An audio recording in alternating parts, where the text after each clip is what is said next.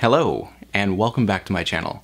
So today I want to tell you about how dynamic mode decomposition puts restrictions on your dynamics. And you can't just use any old dynamics if you're doing a DMD routine, and it all depends on the choice of vector spaces that you're operating over. So tune in and yeah, let's talk about it.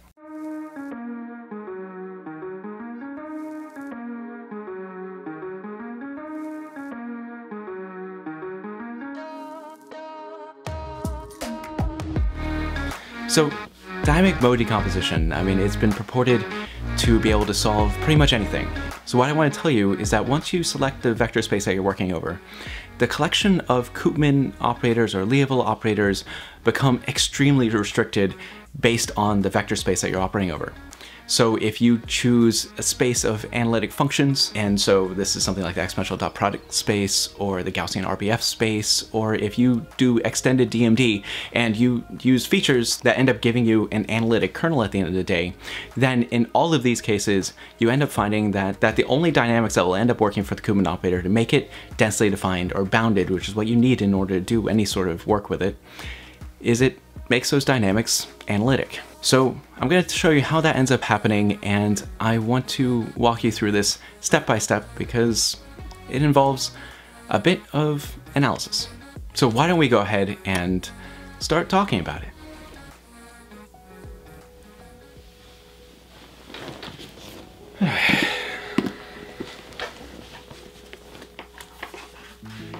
Okay, so we're going to start here by talking about the property of kernel functions. And now kernel functions, these are the central object in sampling theory. This goes back to Shannon's work on what is now called the Shannon-Nyquist sampling theorem, where Hardy actually put that on solid footing by using the Paley-Wiener reproduced kernel Hilbert space. Now critical to this idea is that we're going to be working with densely defined operators. So we need to show that the domain itself has various properties that will allow us to get good characterizations out of our dynamics. And so the first thing that we really want to talk about is the fact that kernel functions span their space. So if you take a collection of all kernel functions that correspond to the various centers and you take their span, then that is always going to be dense inside of the Hilbert space. So if you take the closure of the span, then you get the Hilbert space back. And this can be proven really simply. In one case, if you actually build your Hilbert space out of your kernels, then it's pretty obvious. This is the Ehrenstein-Mohr theorem, or the Ehrenstein-Mohr construction, which is more or less the GNS construction, but that's another topic. So in this case, basically what we can see is that if we take the span of the kernels and suppose that they're not dense in the Hilbert space, then that means that there is going to be at least a one-dimensional space perpendicular to the span of the kernels.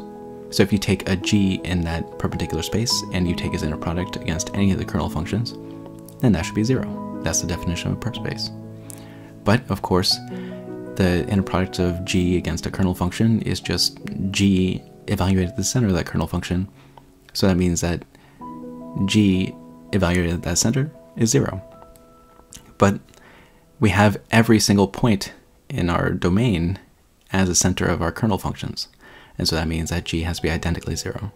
This means that if you take the span of the kernels, then if you take their closure, that has to end up being the Hilbert space. So we're going to use this idea in order to get properties of our domains of our densely defined operators.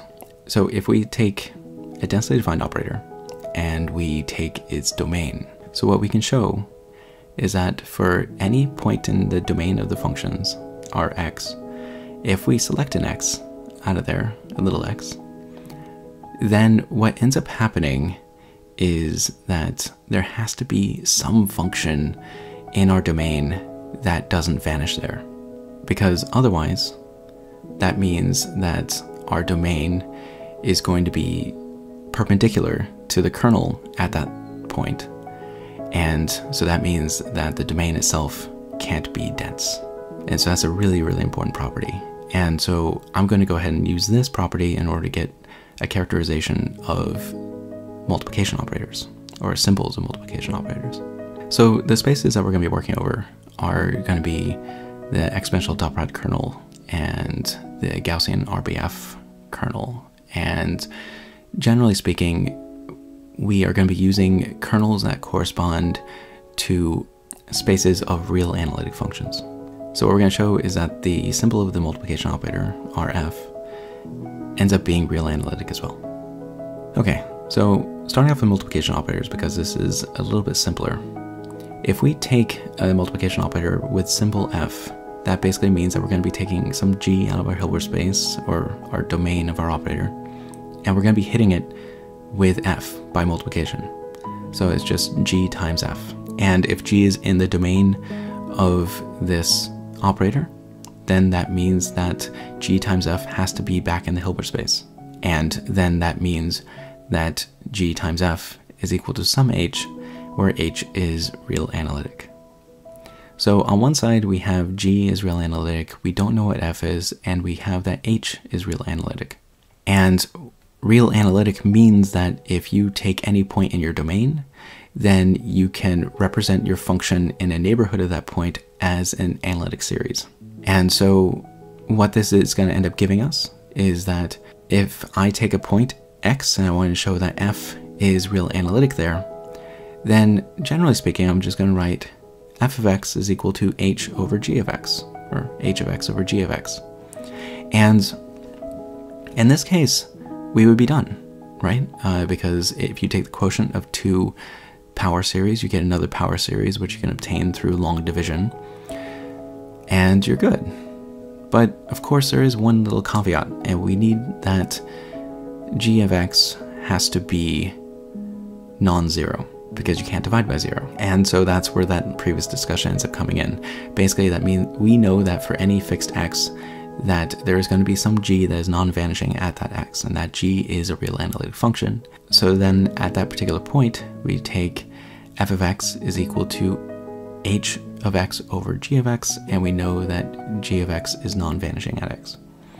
And so therefore, we have f as a ratio of two real analytic functions where the denominator is non-vanishing at the center point, which means that f can be expressed as a real analytic function as a power series in the neighborhood of x. And there you go. So we have just characterized the symbols for densely defined multiplication operators, and we've characterized them as real analytic functions over the domain x. So now we would like to show this for Liouivlle operators as well. And this is going to be a little bit more complicated because we're dropping down into our derivatives. But the argument itself really isn't all that different. You just have to make sure that the things that you want actually work. So let's go ahead and talk about that. Now let's take a look at the Liouivlle operator. So a Liouivlle operator with symbol f is written as the gradient of g of x times f of x, where when I write times, that is really a row vector times a column vector, where f of x is the dynamics for some sort of dynamical system. And g, of course, is being taken from the domain of our Liouivlle operator, which we're assuming to be dense. So what ended up happening last time is that we were talking about the g inner product against k of x, and so what we were doing is we were leveraging the idea that g mapping to g of x is a bounded linear functional, and that means that there is some function inside of our Hilbert space by the Riesz representation theorem that represents function evaluation. And so then we said that if all of our g's were 0 at a point, then there is some function in our Hilbert space that is going to be orthogonal to that set. So here things are a little bit different. What we're going to be working with is we are working with a gradient, which is a sum of partial derivatives, and each of these partial derivatives are being multiplied by one of the coefficients of f. And so in this setting, we have, say, the gradient of g of x times v for some v in Rn, and that is going to be our linear functional. And so we're looking at the linear functional g maps to gradient of g of x times v. And it turns out that if you take a look at the partial derivative of g and you evaluate it at a point x, and you multiply it by some number, then Steinwart and Crispin's book, there is a theorem in there that says that this is a bounded linear functional, provided that your kernel function is differentiable or continuously differentiable. So since we have real analytic functions, continuous differentiability is good, check, and so we can move forward. So in this case, we have the bounded linear functional g mapping to the partial derivative with respect to, say, x1, and evaluating that partial derivative at x, and then we multiply it by some v1, and then if you take a finite linear combination of these guys, and so you add all the way up to the partial derivative with respect to xn of g of x times vn, then we have that this combination is the gradient of g of x times our vector v, and this is a bounded linear functional. That means that there exists some function, we'll say h of x comma v or something like that, and this function represents our bounded linear functional. Using this idea, what we can show is that for any fixed x, if we take a look at the set w of x and we set that equal to the span of all the gradients of g of x, where g is inside of our dense domain of our operator and x stays fixed, this span should be equal to all of Rn. And if it is not, then that means that there has to be some fixed vector v in Rn such that the gradient of g of x against v has to be equal to 0 for all g inside of our dense domain. And hence, that means that for the corresponding vector in our Hilbert space, h sub x comma v, then that means that all of those g's have to be orthogonal to that function, which means that our domain is not actually dense. So now what this w sub x allows us to do is that given any sort of x naught in Rn, we can go ahead and select a collection of g's out of our domain, say g1 through gn, such that the gradient of g1, the gradient of g2, the gradient of g3, the gradient of g4, all the way up to the gradient of gn are all linearly independent. And this means that if we take a matrix that we make by putting each one of these gradients in a row, and we take the determinant of that matrix, then that determinant is going to be non-zero at the point x naught. And if you remember your definition of determinants, that determinants are a sum of products of their entries, you will see immediately that the determinant of a matrix of analytic functions is itself analytic. And since it is non-zero x naught, that means it's going to be non-zero in a neighborhood of x naught.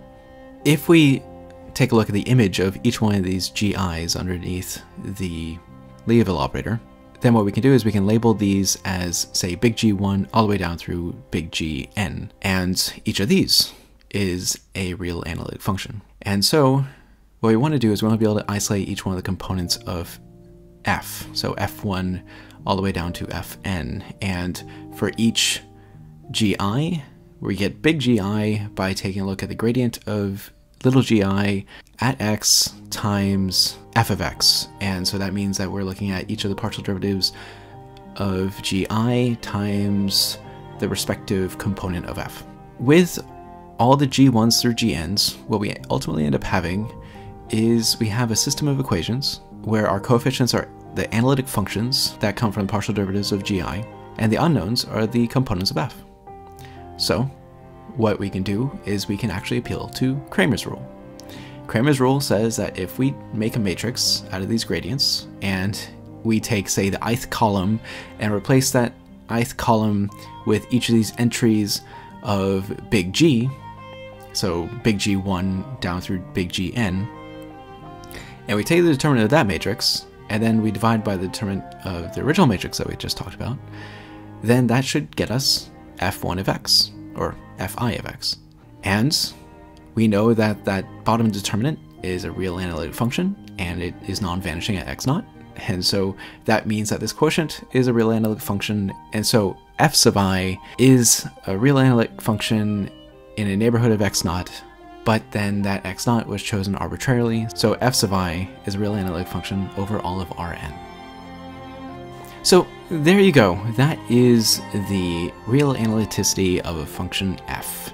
That is a vector-valued function being used as the symbol for a Liouivlle operator that is densely defined over these two spaces, the exponential dot product kernel space or the Gaussian RBF space, or really any space of real analytic functions, which is going to be most of the spaces that you're going to work with that give nice results. So, thank you for listening, and next time I want to talk to you about how we can get some convergence results in norm for the Liouivlle operator and over these kernel spaces. And this is a dramatic improvement in, say, the convergence results in the field in general. There's going to be 2 or 3 different approaches that we'll have for these norm convergence routines. So I encourage you to stick around and subscribe. And yeah, with that, thank you for watching, and I'll see you next time.